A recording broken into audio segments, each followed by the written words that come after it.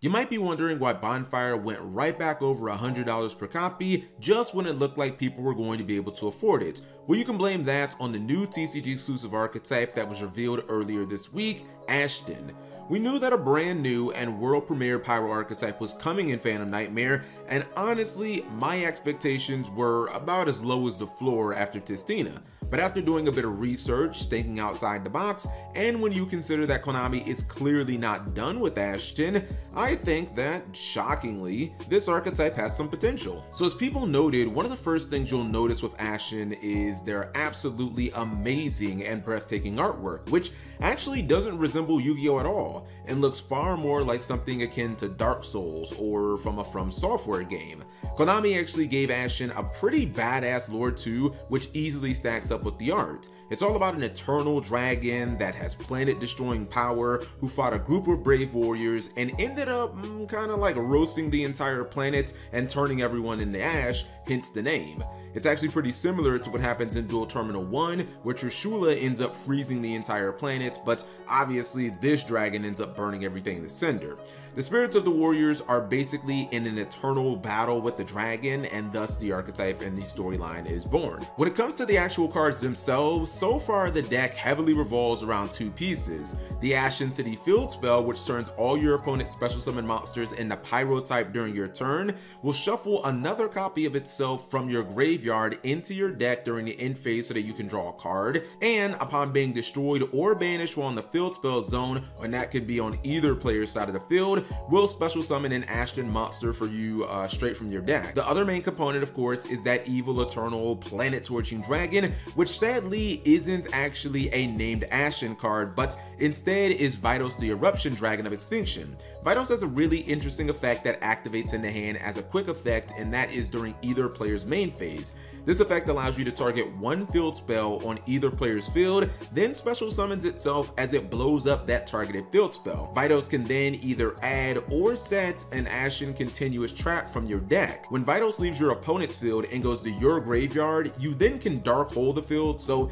even though you are giving them this massive monster, they can't really synchro or link it off, otherwise it is going to blow up all their monsters. All the three Ashen main deck monsters can special summon themselves if the field spell is active on either side of the field. The Priestess is definitely the main starter monster for this archetype, and she is sadly why you're going to need Bonfire, considering she's the only level 4 or lower monster that the archetype has right now. She is Stratos for everything in the deck. She can search any Ashen card, so she can get you to basically anything that is not Vitos specifically.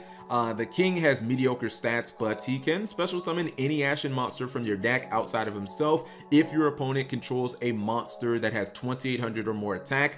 Keep in mind this condition is pretty easily met, even turn 0 if you're going first, because you're going to give your opponent the Vitos, and then boom, you know, your opponent has that 2800 attack monster on the field.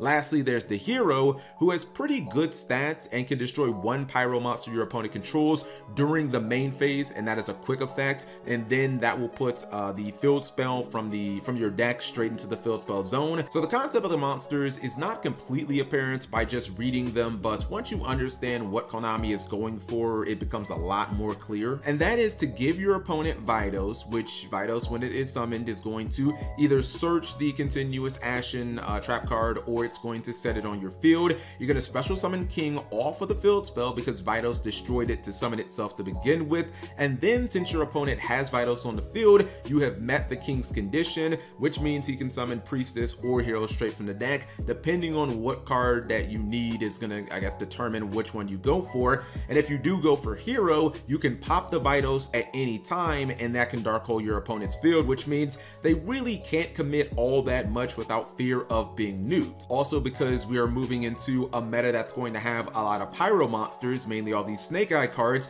keep in mind that you know, Hero does actually serve as removal for pretty much all of them. So if your opponent just has a Snake Eye card on the field and you don't want to deal with that, you can just use his removal effect on any of those guys. The continuous trap Eternity, once it's activated, lets you either add Vitos or any Ashen monster from your graveyard to your hand, which I think makes a lot of sense considering the dragon does have a dark hole like effect built into it. So you might need some recovery at some point. If he does happen to blow up some of your monsters, it's not that bad. You can just get them back, or you can just get the Vitos itself itself back. It has another effect that lets you take any monster your opponent controls that is owned by you. So after you special summon the vitals to their field, it's not a big deal. Once again, you can just snatch steal it right back.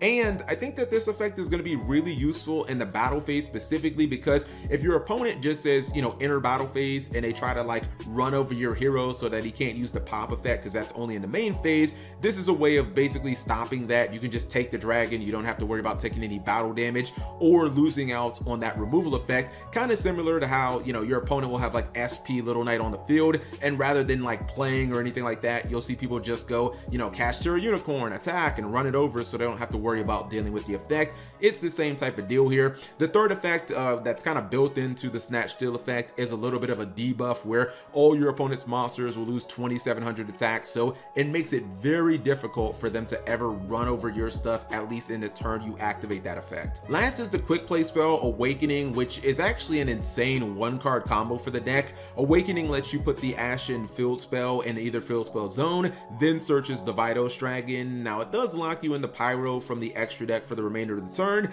and that kind of sucks because it eliminates the extra deck powerhouses like SP Little Knights, but I do think that this also signals that we're probably going to be getting some Ashen extra deck monsters in the next set. So with Awakening, you're going to put your city in your opponent's field spell zone, you're going to search your Vitos, you're going to pop that city, and then you're going to set the trap on your field. You're going to trigger the city to summon King. Since your opponent does have Vitos on the field and you've met its condition, King is going to summon, okay, let's say Hero in this instance from your deck, and then you can pop Vitos. You can get another copy of Ashen City. You can put that on your field spell, which in turn during the end phase is going to shuffle the first copy back so that you can just get yourself a free draw. And then during your opponent's draw phase, you can activate the Eternity Continuous Trap. You can add the Vitos back to your hand, and technically this is like a +5 in terms of card advantage, but more importantly, it starts the entire loop over again. You're going to be setting up that dark hole like scenario with Vitos, and since you did go ahead and you added Vitos back in your hand during your opponent's draw or standby phase, it means that when your opponent starts their turn, if they want to activate like a field spell, you know, one of these field spells that search like all the Visas cards or something like that, you can use Vitos and you can pop their field spell. So technically Vitos can be like a double disruption at that point. Your opponent can activate like Pressure Planet, you can just pop it, and you still kind of have like the dark hole like play set up. For right now, that's definitely the Archetype's best play, and you know, it's no slouch because again, it is a +5 in terms of card advantage, and it can offer two forms of disruption, even though both disruptions are essentially tied to the big Vitos Dragon itself.